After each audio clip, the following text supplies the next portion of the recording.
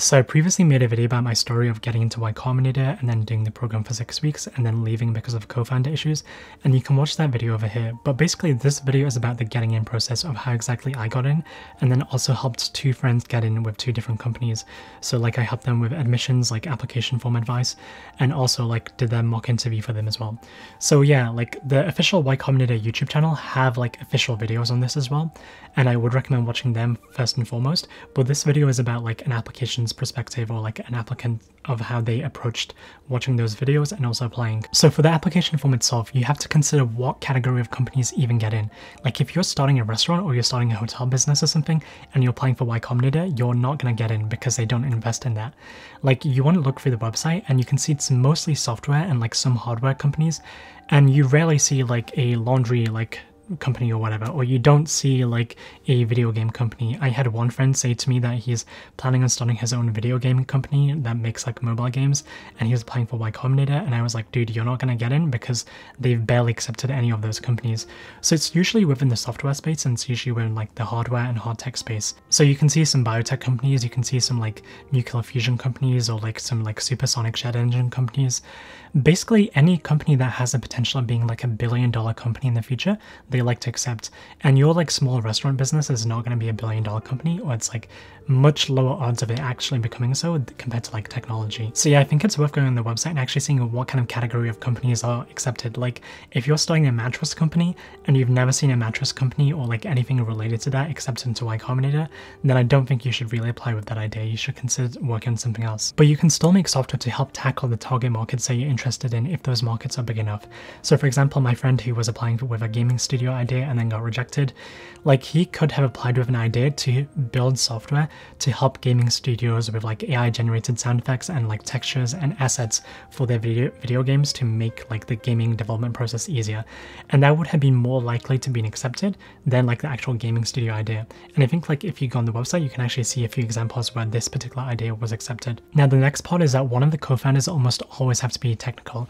Like if you're applying with an idea to make like nuclear reactors or like nuclear fusion or something, and you don't have any physicists on your team that have experience in this, then you're unlikely to be accepted. If you're playing with an idea to make like an app or mobile software or like something, then if no one on the team can code, then you won't be accepted, because Y Combinator require you to have a technical founder, in the sense like they require someone on the team to be able to make the thing that is able to be made, like ideally one of the co-founders. So for example, like if none of the co-founders can code and they're all like marketing people, then they might say, oh, like we're gonna offshore the development somewhere else, or like we're gonna get some people in India to make the software. And that almost will never work because the iteration cycle or the feedback loop is much less strong for that particular scenario. So like if you're able to code yourself and you or like one of your co-founders is able to make the product, then you firstly A, have a better sense of what a good product is going to be, and you're going to be able to make a better product and then also grow the company from there. And B, like your iteration feedback loop and your cycle is much faster, in the sense you're able to make like 10, 20, 30 iterations on the product and improving it every single day, instead of going back and forth between like some offshore development agency. And another component is that you almost always need a co-founder. Like the very few cases that they have accepted people without a co-founder, like those people usually ended up bringing a co-founder like many months later. And the people who like were solo founders in Y Combinator, they're usually already very impressive, or they have like a track record of starting companies alone and doing really well alone. Whereas like for most people, vast majority of people, especially recent graduates or like college students, like you need to have a co-founder, and ideally that's someone you have a very good relationship with and you can trust and you can also like work well together with. And they usually ask you on the application form or the interview of how you know each other. And if you say like, oh, I met them like 1 week ago at this like random party or whatever, they're not very convinced that like you're going to be able to work well together if you've never worked together before. So it's either that like you often have a good childhood friend, or you have like a good friend of like many years that you've worked with on previous projects. You might have even started a previous company or like a tutoring company or something with them, and you made a bunch of money together and you kind of have that relationship like in the ground. Or like you have already made significant progress on the startup already that you're applying with. Like if you're applying with just an idea, then they would ideally want to see some kind of like evidence that you worked well together before. And if you're applying with like the current idea that you're working on and you have been working on it for some while and some years and you made a bunch of progress on it, then like that's also a convincing reason. Basically, they want to make sure that you both work together well. And it could also be like 3 or 4 people as well.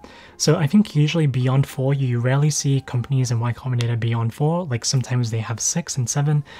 But yeah, like the most common case is that you have 2 people, sometimes 3, and rarely 4. And the next thing is you want to make sure your application form is crystal clear.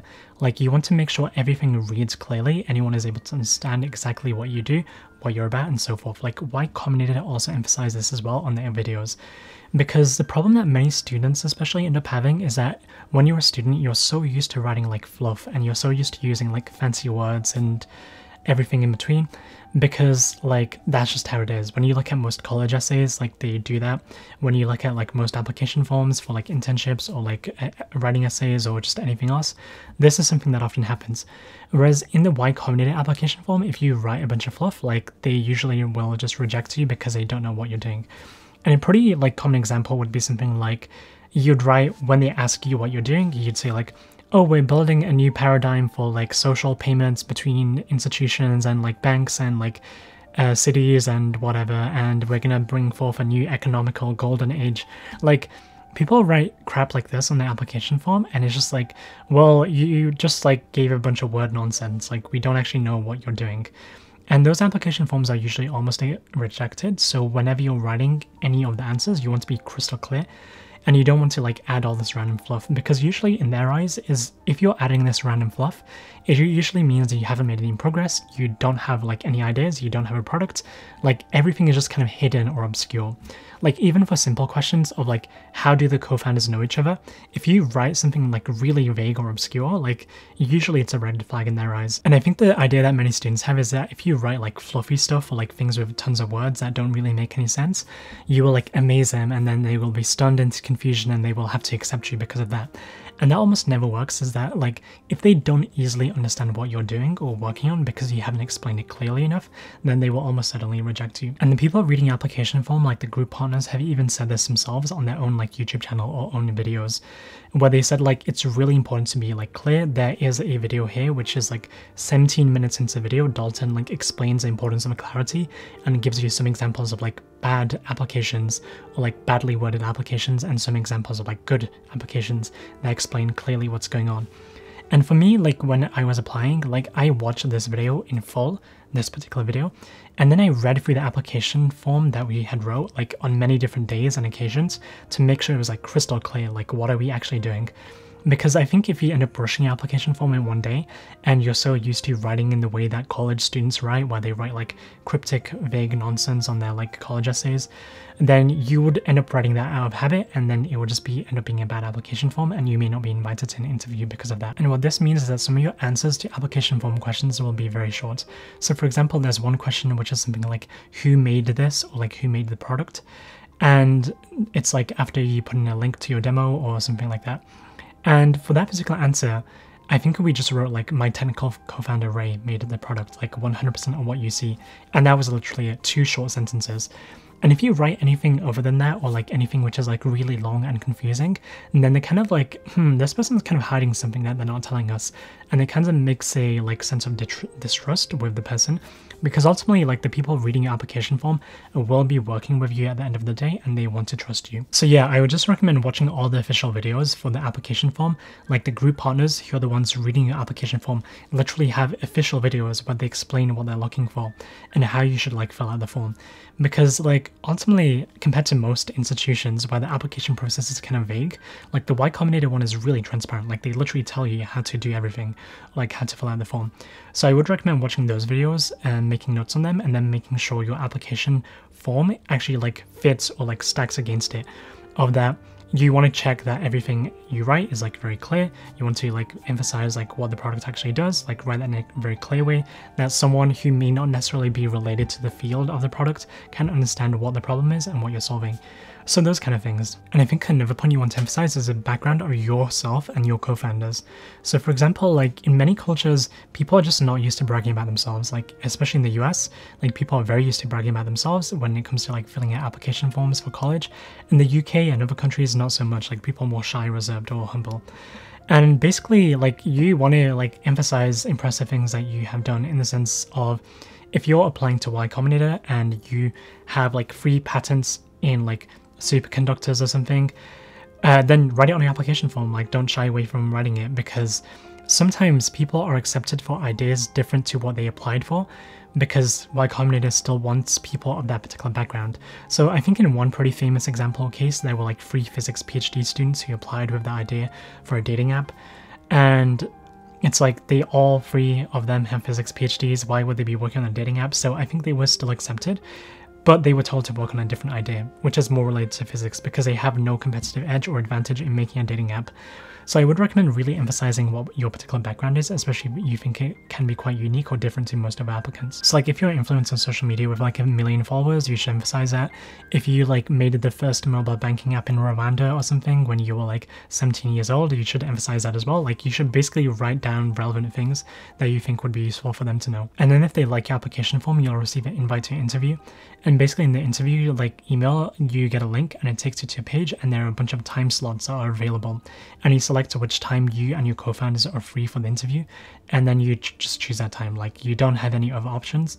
And if you miss the interview time and dates, like you're kind of screwed, so you can't reschedule it.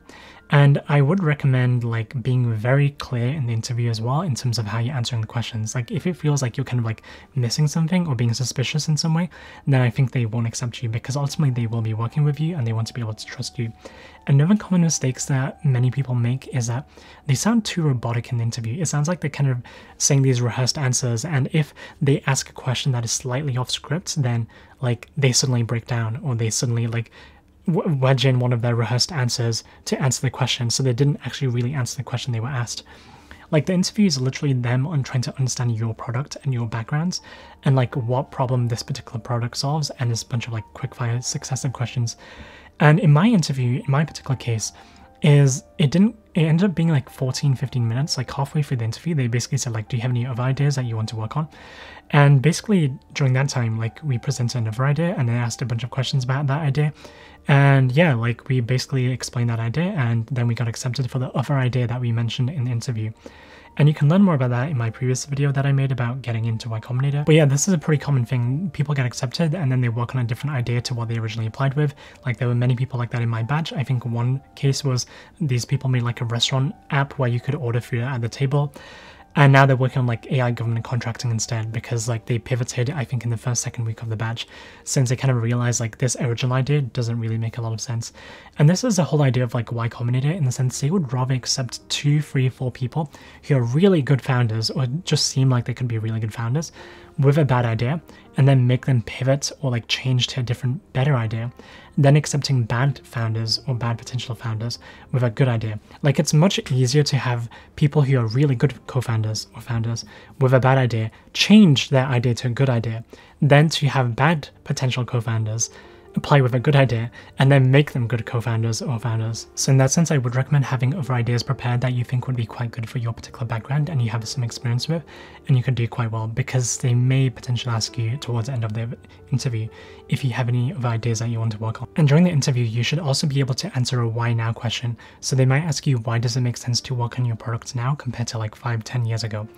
And Gary Tan, like the president of Y Combinator, made a video about this on his own YouTube channel about the why now of an idea. And in many cases, people are applying with an idea and it's like, why does it make sense to work on this idea now compared to 5-10 years ago? In the sense like, this idea was previously possible. Why haven't other people like succeeded in doing that idea? And a pretty common example is that many college students, they think to themselves like, man, it's so hard to schedule like a time with all my friends to meet up because we're all so busy. What if there was an app that made it really easy for us to like find a time to meet up? And basically, literally tens of thousands of the college students have had this idea before. Some of them have made it into an app, and like, why are you not using the app, basically? Another common idea that people have is like, oh man, like it's so hard to find good restaurants in my town or city. Like whatever, there was an app that helped you find better restaurants or something. And usually like that idea like has been tried and hasn't worked for like the last 5-10 years. And it's usually because of some like physical constraint in the real world, in the sense there are a finite number of restaurants in the city. And if there isn't like a good way of finding good restaurants in your city, it doesn't mean that there should be an app for it. It means that like there just aren't good restaurants in your city. Like often these ideas are called top hit ideas, and top hit ideas has been covered on before on the Y Combinator YouTube channel, so I would recommend watching that video. But basically, like for many people, the why now nowadays is AI. Like, a significant development has happened in AI that has made something that was previously impossible now possible, which is why you see most of Y Combinator companies focused on AI and AI agents and everything like that these days. Whereas like 10-15 years ago, many companies would be focused on mobile apps, for example, because the iPhone came out, the mobile app store was possible, and people could make mobile apps. And then it was focused on like cloud and cloud infrastructure, because cloud like services like Google Cloud, AWS, and so forth started taking off. So whatever technological trend that makes something now possible, or like technological development, there's often a good why now. Another good why now is often like regulation of like some law change in your country that now requires this certain thing to happen. And therefore that requires some new software to be developed, and then you can be the ones to develop that software. So I would recommend watching Gary Tan's video on why now to begin. And a final tip I have for the interview is to teach them something new if possible, or if it's relevant to you. So for example, like they may not know everything about your market and all the new ideas and regulations and stuff that have come out. So for example, if you're making like a payment processor for Indonesia, and Indonesia recently introduced a new law that requires like X, Y, and Z, they are unlikely to know about this new law unless they specialize in like payments infrastructure around Southeast Asia. They likely won't know about that new law, so you would have to mention it, like you would have to spell it out for them in the interview. And that goes back to the importance of clarity. Like you want to be clear in terms of how everything links back and like links to the bigger picture here. Or it might even be the case that you work on a healthcare app and like a new policy has been rolled out across all the hospitals in your country that requires one particular thing, and they are unlikely to know about this like thing that has rolled out. So you have to mention it, and you have to like talk about how it leads onto your product. So I think it's quite good to teach them about something new, which is like a new why now if possible. And I think a final point in the interview is to like actually take turns talking. Like it might be the case that one person ends up talking like 95% of the time and the other person says like 5% of stuff. And that's kind of weird, because it kind of like suggests that one person's like a code monkey, or like they're not really doing anything and one person is doing everything. Like ideally 50-50, but you don't want to be weird about it and be like, oh, it's your turn to answer the question now, or it's your turn now, like taking turns. Like basically it should feel much more natural. But the point is, you don't want to be in the extreme case where like one person has basically answered every single question in the interview and the other person said nothing. So yeah, I would recommend watching the videos that I linked down below and actually looking at the official videos. This is just one applicant's like video, like perspective on applying and getting in. And yeah, like make progress on your application form. Like if you get rejected, make more progress on your like startup or app, and then like apply again. And if you get rejected, then like apply again. Like you can apply as many times as you want here. And as long as you made progress between each application or applying each time, then like it looks really good. Because if you make no progress on your idea and you're reapplying with the same idea, then it seems kind of suspicious. But if you made more progress in like the sense you have like 50 paying users now, or you have 100 paying users, then it basically shows that you're able to make progress without them. And I think from their perspective, it's like, if we accept them and they're making progress like at this rate, like we will help them make progress even faster by making their products even better and like giving them more advice and then connection and network and everything like that instead. So I think that's very promising if you're able to make progress in between each reapplication that you make.